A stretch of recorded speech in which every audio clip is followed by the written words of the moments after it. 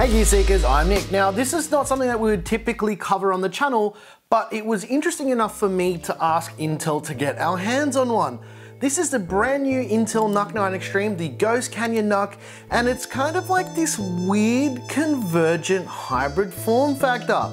It's not a desktop, it's not a laptop. What exactly is it? Let's find out.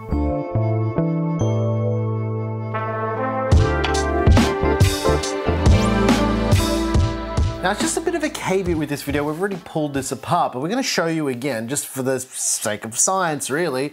It's super easy to pull apart. Literally, it's just like 2 screws on the back. We're going to take a look inside, and we have benchmarked it. So make sure you stick around to see how this system performed, because it's quite interesting. There is a lot of contributing factors as to why something like this actually exists. So it's got these cooling fans that sit on the top. I actually thought this was a mistake, just because of the way that half of it was actually meshed up, but yeah, it's okay. It actually helps with the airflow and all that jazz. But let's get these panels off. All right, here we go. So our version, this isn't the retail version, if you will. This is a, like they call this a reviewer's kit. And basically what this is this is a spec'd out version, because these typically ship in a bare bone factor and you need to configure them yourself on the Intel website. So ours actually comes with the Asus 2070 Mini, which is actually quite cool. Otherwise we wouldn't have the GPU to fit in here to test. So Intel is kind enough to provide us a version of this with that GPU. You can upgrade these quite easily. And I think this is kind of the point of this. It's kind of like this laptop type of build for a desktop, but it is upgradable, unlike most laptops on the market, although there are always exceptions to those kind of things. So now we should just be able to slide this little 2070 out. Out you come. Rightio. Okay, so this is a regular 2070. Well, actually it's like a mini ITX version of it. I think they made this specifically for this, but word on the street is there are other vendors who are making cards for these type of chassis. Now, this platform itself isn't just about, you know, being made by Intel. There's actually a bunch of other companies like CyberPower who are using these new devices. Now, this looks like a regular PCIe card, but don't let the looks fool you at all, because it is not a PCIe card. They call this a compute element, and basically what it is, it's a device that's the size of a PCIe card, but it's got the CPU on it, it's got all the PCIe controllers, it's got everything you need to have a fully functioning PC. So you can't actually just pull this card out and plug it into your computer and hope that you double the performance of your computer magically. That's just not how it works. It is literally it's like a compute card. I like the word compute element, sounds cool, but it's more of a compute card. And basically what it's got is it's got a bit of a baseboard or kind of like a backplane really, and the GPU can plug into it as well as the card. And what makes this interesting is this chassis alone can be upgraded. So if Intel comes out and says, hey, look, we've got like a new 10th gen CPU or whatever on one of these compute elements, it'll be just as easy as undoing 2 screws, sliding it out, plugging it in, and you're upgraded, which is actually quite cool for a small form factor PC, because this isn't really ITX, this is it's its own thing. Obviously you can build ITX systems with close to the capacity of this, which is, if you're interested, it's about 5 liters in total, which is pretty small. But yeah, if you're looking at building a decent ITX system with specs like this, you're probably looking somewhere between 7 to 13 liters. So it is actually quite impressive what is shoved into this little chassis. The problem is the price.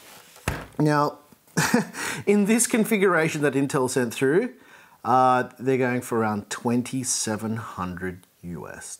And if we did some type of on-screen calculation now, and just from the top of my head, that's well over 4,000 Australian dollars for a 8-core, 16-thread system with not a lot of storage. I think this one's got 2 drives in total. It's got 1 Optane drive for booting and another SSD for storage. It's got about a terabyte.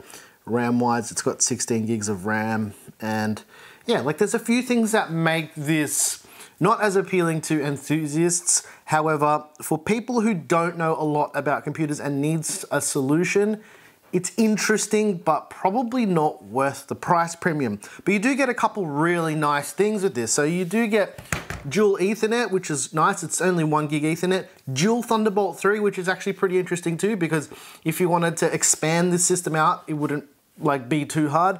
Like say, for instance, using this as a workstation, you've only got dual 1 gig Ethernet, you can just plug in a 10 gig Thunderbolt Ethernet adapter if you wanted to. Anyway, so you're not really limited that much, but it does come at a premium because of the small form factor. All these small form factor PCs just cost lots and lots of money. So let's get this compute element out so we can take a little bit of a closer look. We'll see if we can completely tear it down.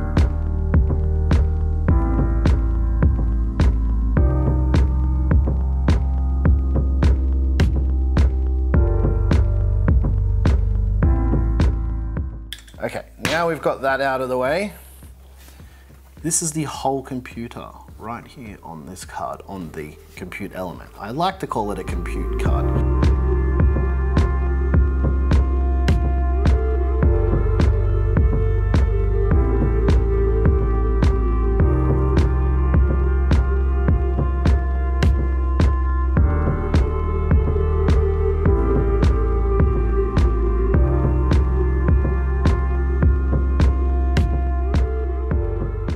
On this card, there's actually an Intel i9-9980, which is a mobile CPU. And the reason for it is it doesn't require a whole lot of cooling for it to actually keep itself under temps. And we have actually benchmarked this. We will go through all of that a little bit later in the video.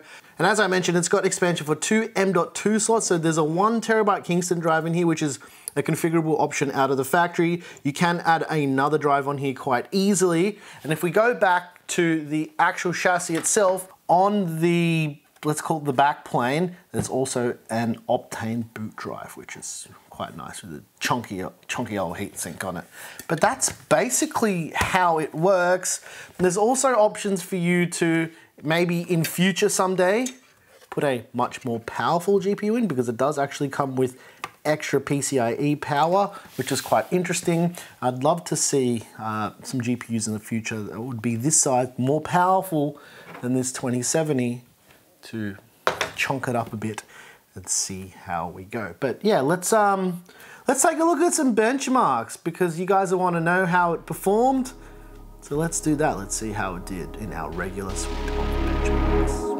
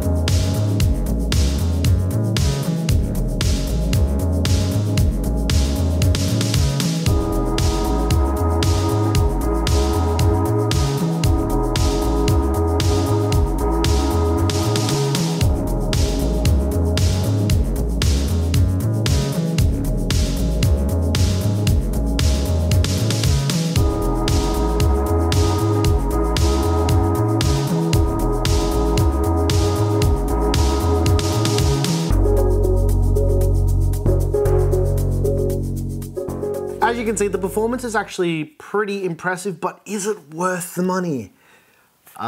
Personally, if I was to be spending $2,700 US on a PC for gaming, being an enthusiast like I am, probably not. But there is a market for it. But what is that market? And I'm gonna say that it's a very tiny segment of the market. And I spoke to someone about this the other day, of where people like having a really portable computer, but they don't want it to be a laptop. Now, there is a market for that, and personally, for me, I'm kind of in that market, because if I was traveling and I was on the road and I was in a hotel and I was wanting to edit, I would much prefer to have a desktop machine than a laptop for a few reasons. First of all, this thing doesn't get very loud, which is actually quite impressive. We didn't like measure the acoustics, but audibly, it's not too loud. It ramps up and down every now and again, but it's not annoyingly loud, which is the problem that I have with most laptops, because they sound like aircraft carriers and F-1 fighter jets taking off all the time. So that's actually quite a nice thing to have. It's quiet. The other thing is it's expandable too, so not like a laptop where you're just locked in, you spent thousands of dollars on this hardware and that's it. You can update the M.2 or the RAM or whatever, because I can then upgrade the GPU at a later date. Now, the problem with all of this, and this is the major problem, sure, the compute element is upgradable. Yeah, that's a really excellent idea. The problem is, how much are these gonna cost when new versions come out? That's always the big question. Sure, you might be paying $2,700 now, but these new elements could cost a further $2,000 down the line. Now, in 3 years' time, when you are planning on building a new PC or buying a new PC, sure, it might be affordable then, but yeah, I don't think I'm personally sold on the NUC 9 Extreme platform. It's very cool.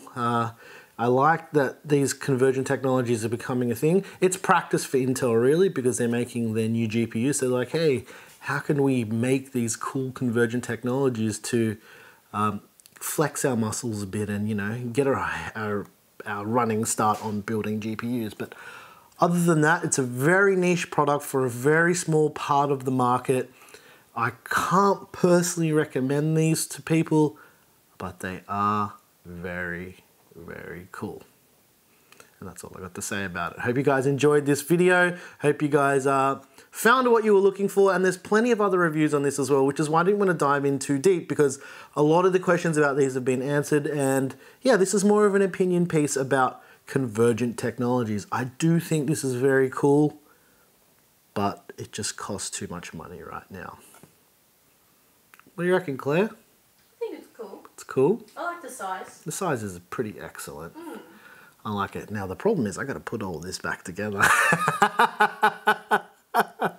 Sounds like a problem for you. Sounds like a Nick problem. Anyways, guys, if you like the music that you heard on this video and all of our other videos, I make the music. It's available over on our Patreon. And if you want to support the channel, consider hitting that join button or getting early access to videos just like this one over on Floatplane. Anyways, I'm your boy Nick with Gear Seekers. You peak, we seek, and I'm gonna put all this back together, but not before filming bulk B-roll. So let's do that, and hope you guys enjoyed it. Hope you guys found out something about this that you didn't quite know. I know that I didn't go super in depth with it. That was kind of that was by design really, because there's been lots of people covering these already, and there's lots of benchmarks and stuff out there already. I just wanted to let you guys know how I feel. Simple as that.